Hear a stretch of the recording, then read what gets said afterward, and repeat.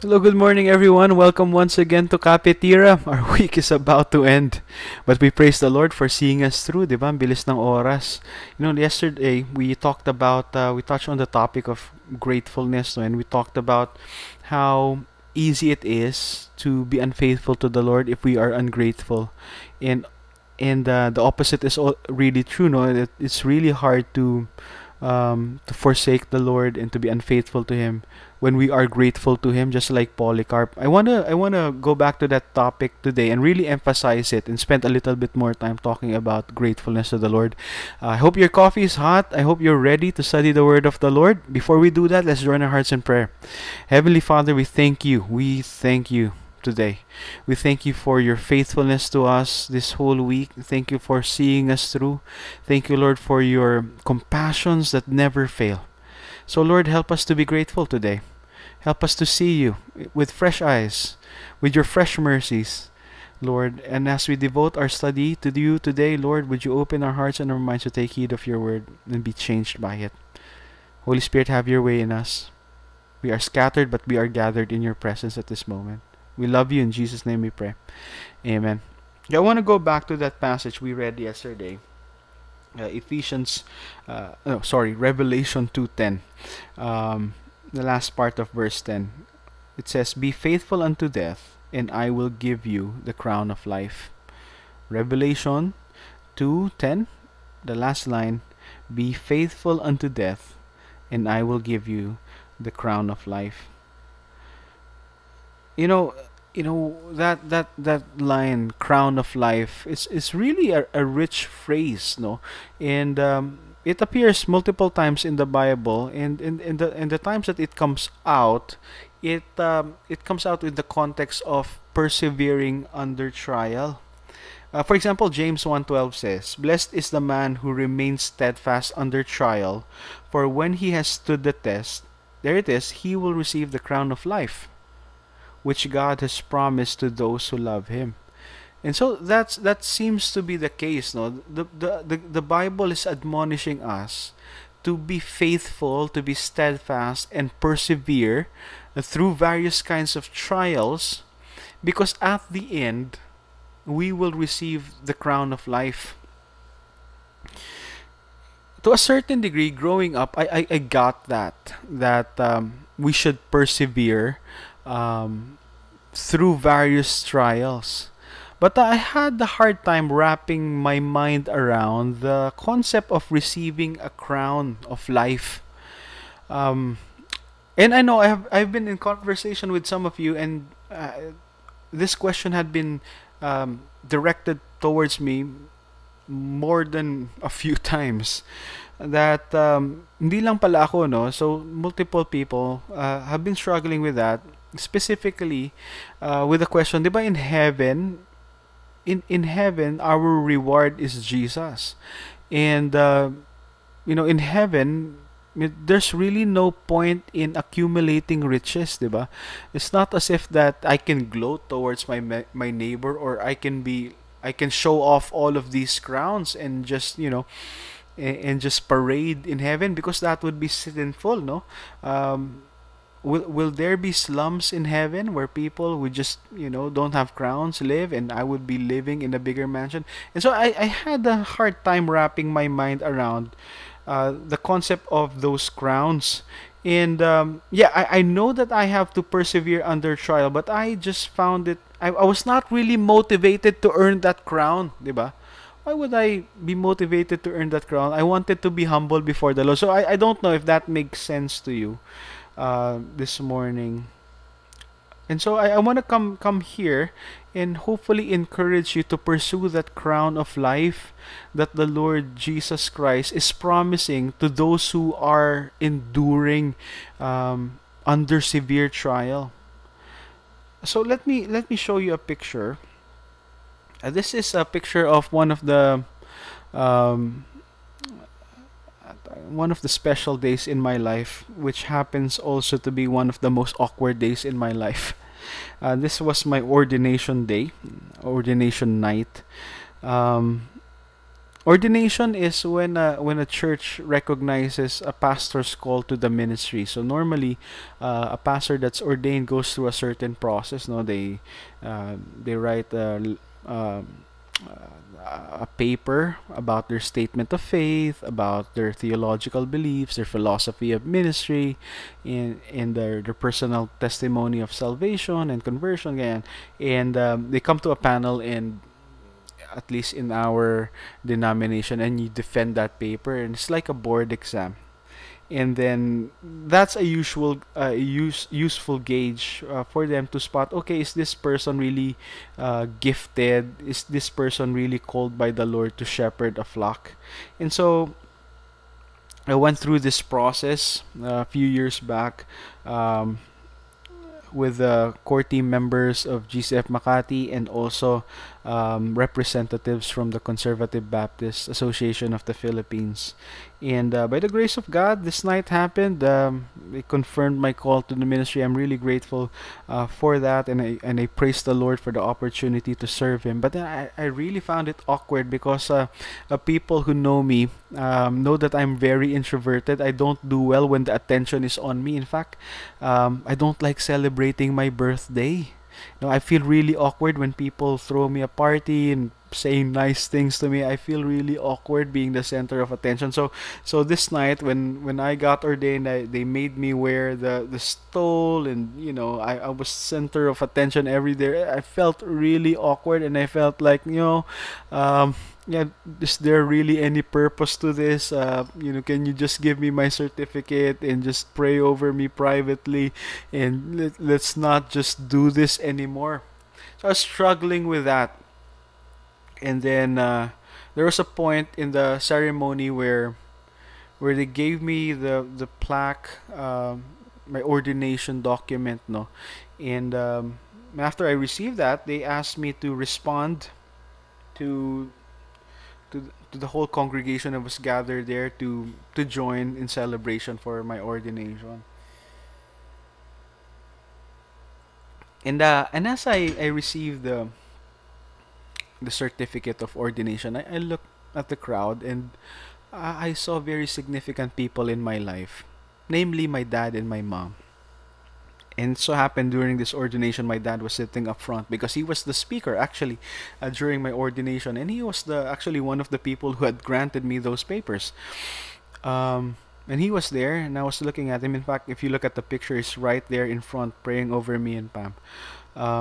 And I was just so filled with emotion that after I received that certificate, I went up to him, and I just offered it to my dad, and I said, "Sir, this is yours. This is not mine. This is a product of your hard work in my life, the way you have discipled me, that you have cared for me, and how you and Mama modeled the Christian life for me. Salamat, para sa iyo itong ordination na to. Hindi ito para sa akin." Also remember writing the ordination papers, and just feeling emotion me, and I wrote a dedication, and I dedicated it to my grandma, si Nanay. Um, she has dementia right now, and she can't remember much. But then I just wrote an inscription there that the heart remembers what the mind forget, and I just offered that to my grandma because you know what? She was the one who really, she and my aunt, they really supported me when I was studying, and the only reason why I am who I am today is because of my nanay, and my parents would really work hard and invested in my life so that I would really love the Lord and serve Him like I'm doing now. And whatever I am now is a testimony to their ministry in my life, and I was just so overcome with gratefulness to them, and so this accolade, so this is my point. This accolade that I received, I felt awkward receiving it to myself, but I'm grateful that I received it, ironically, from my dad, so that I can give it back to my dad. And so I'm thinking about those crowns, the crown of life that would be given to those who persevere. Now think about that in that frame of thought. And listen to this passage from the book of Revelation also. Revelation 4, 9 to 11. We will get more into this in the coming weeks, no? But this is what it says. It says, "And whenever the living creatures gave glory and honor and thanks to him who is seated on the throne, who lives forever and ever, the 24 elders fall down before him who is seated on the throne and worship him who lives forever and ever." Notice this. They cast their crowns before the throne, saying, "Worthy are you, O Lord and God, to receive glory and honor and power, for you created all things, and by your will they existed and were created." So this imagery here, so there are these elders in heaven, and normally elders are human titles, right? In our church, we have elders. Back in the time of the ancient Israelite, they had elders within their tribes. Even in the early church, they had elders, right? These are people who shepherd the congregation, just like pastors. And so you see all of these people who serve the Lord, these elders. And they have crowns in their head. And we just read that those crowns, same book, right?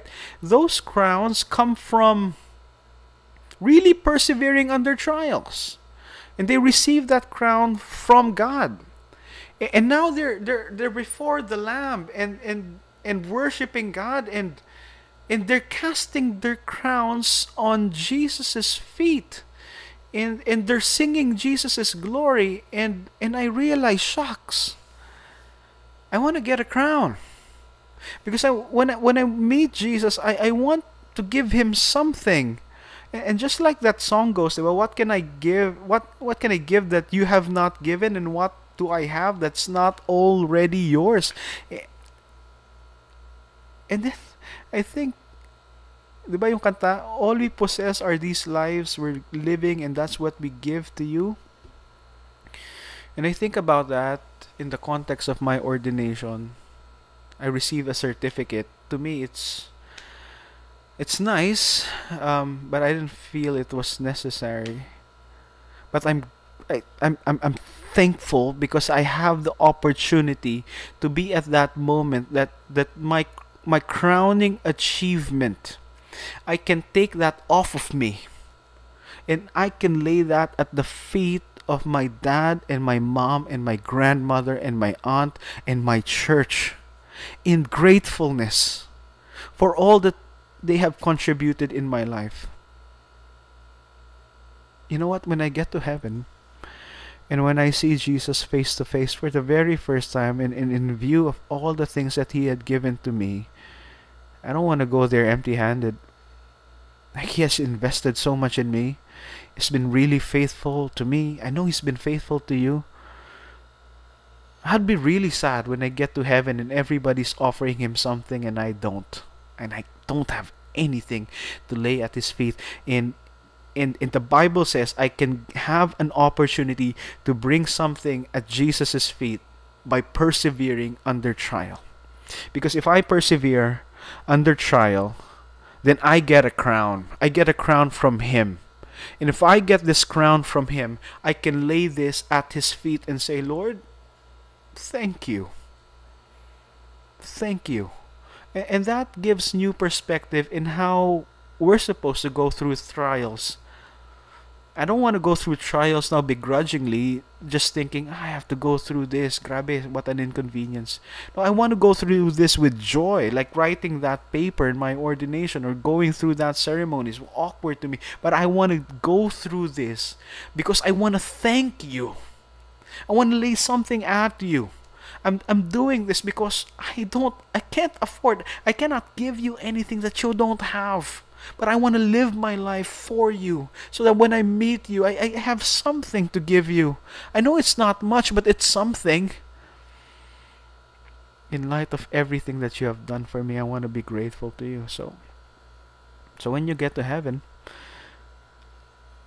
wouldn't you want something to be able to give to the Lord as a token of gratefulness? So I only have one question for you today, really to introspect. No fancy acronyms, not today. But I just want to leave this question with you today. The question is, how do you want to express your gratitude to Jesus when you meet Him for the first time in heaven? How do you want to express your gratitude to Jesus when you meet Him for the first time in heaven? Think about that and work on it today by enduring. Whatever the Lord is calling you to endure, endure it. Because if you do, the promise is you'll have the crown of life. And you can thank Jesus with that crown of life when you see Him in heaven. I pray that when we get to heaven, we have something to give Him. It's not for ourselves. It's just because He's so good to us. So faithful. Pray that that motivates your day. Not just your day, your life. Let's join our hearts in prayer. Help us to be grateful to You, Lord, and not to be so self-centered even as we go through these trials. See, we can go through trials, Lord, and just think about how inconvenienced we are and how harassed we are. But apparently, Lord, even going through a pandemic, if we go through this well, if we suffer well, you would give us a crown of life, and I want to receive that crown of life so I can give it back to You. I've cast many crowns on Your feet. What You give me, I bring back to You because You're worthy of it. And I really want to thank You. I really want to thank You for what You're doing in my life and how faithful You are. And I pray, Lord, that You would just teach us, You give us an appetite for gratefulness, and just thank You in every way that we can. It will never match what You have done for us on Calvary. It's not even an adequate receipt of Your payment. But I really want to be grateful to You. I hope that everyone would really want to be grateful to You. So help us to endure. Help us to endure, Lord. We are so grateful for what You have done for us. We love You, Lord. Commit to You our day and our week and our weekend. In Jesus' name we pray. Amen. Hope your coffee is still hot. I'll see you again.